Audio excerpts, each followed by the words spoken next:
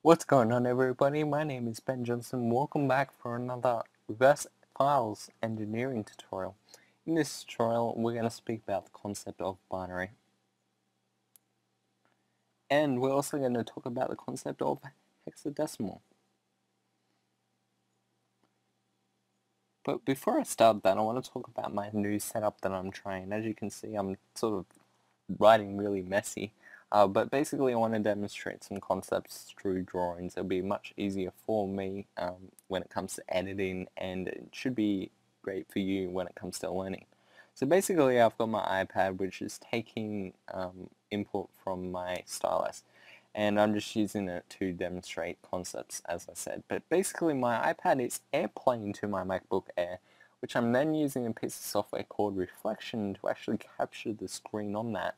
And in order to capture the iPad screen that goes to my computer, I'm using a screen recorder to do that.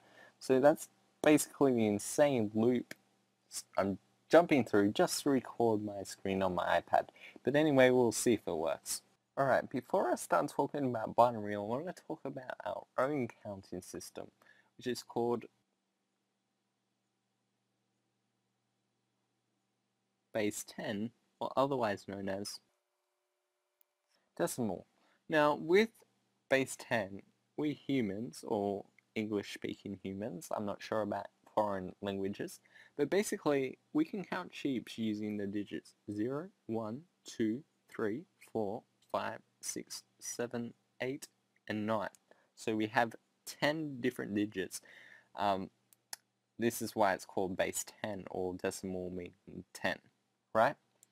So that's where those names come from. So if we had a number of 481 and we wanted to represent it with our system using these digits down here, these not 10 digits, our 10 digits, we can do this by, we know that this is the 1 column, we know that this is the 10 column, and we know that this is the hundreds column.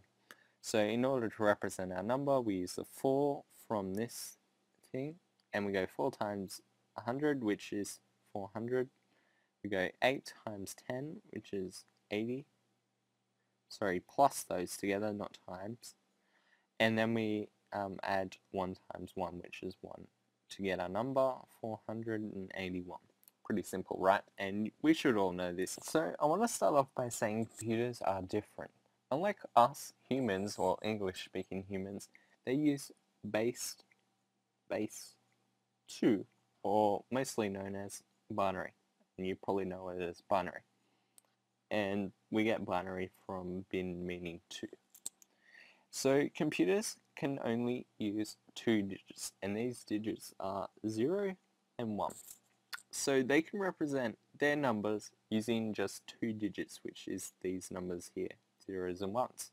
So asking, well, why do they count in base 2? Why don't they use base 10 like us humans?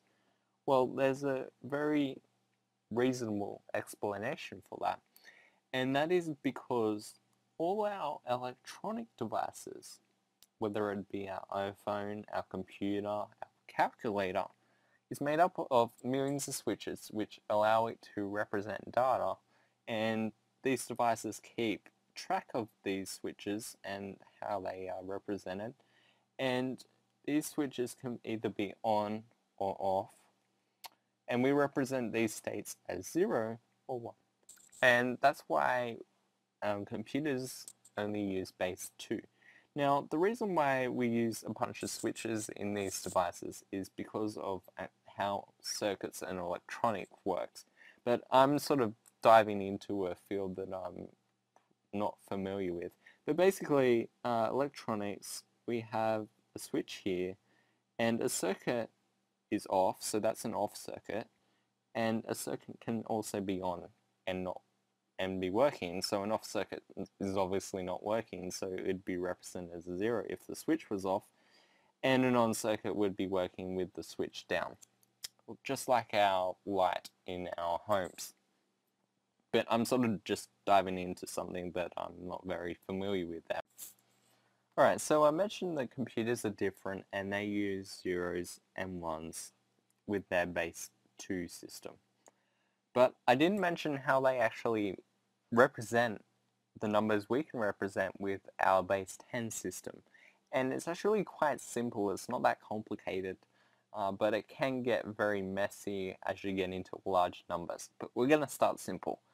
Now, you may have heard the term 8-bit, 16-bit, 32-bit, and 64-bit, and it can also go on, but we won't go into that. And with these bit, also I have to mention that a 0 or a 1, one of these zeros or a 1 is a bit, right? So a bit can be a 0 or it can be a 1, right? So an 8-bit system uses a collection of 8 zeros or 1s, right? So they could have 8 zeros, they could have 8 1s, they could have a combination of zeros and 1, but they have 8 of them. And same with 1632, they just have a collection of 16 bits, they have a collection of 32-bit and 64 bits. Now the larger the bit collection, the higher number they can represent. Now let me give you a demonstration. Say we want to represent the number 66, right? And we're in an 8-bit system. Say we're in an arcade, one of those 80s arcade system, and they only had 8-bit technology around the time. Alright, so to represent the number 66, we have to map out our range. And to do this, we go start with 1, then we times 1 by 2, like our base 10 system where we times our rightmost digit, and then we times it by 10, and then we times it by 10 and times it by 10 as we get 1, our tens column, our hundreds column. We do the same, but we only times it by 2. So 2 times 2 is 4, 8, 16, 32, 64, and 128. Now, the amount of times we did that was 8 times. So here's 1, here's 1, here's 1, here's 1, here's 1, here's 1, here's 1, and here's 1. And you'll find that we have 8 values there. Now to represent our number 66 is we have to test all our numbers starting from the leftmost number, which is 128. So does 128 go into 66? No, it doesn't. So remember our switches, we can either have states of zeros and ones. So we put a 0 in because that's false, right? It doesn't work. Does 64 go into 66? Yes, it does. So we put a 1 there. Does 64 and 32, so we're adding these numbers as we get a 1. So does 96 go into 66? No, it doesn't. Does 64 and 16 go into 66? No. Does 64 and 8 go into 66? No, it doesn't. Does 64 and 4 go into 66? No, 68 does not go into 66, so put a 0. Does 64 and 2 go into 66? Yes, it does, because it gets our number. And then we still continue over to the rightmost number, which is our 1. And does 67 go into 66? No, it doesn't. And we get our number here, which is 0, 1, 0, 0, 0, 0, 1, 0. And that's our number there. So that was basically a crash course in getting our numbers with our system. And I also want to mention, like, if you know about old arcade system and know that they had limited amount of colors and they sort of had the same amount of tones, is because 8-bit systems can only represent 256 values. They can only count to 256. If you added up all these numbers here, it would equal 256.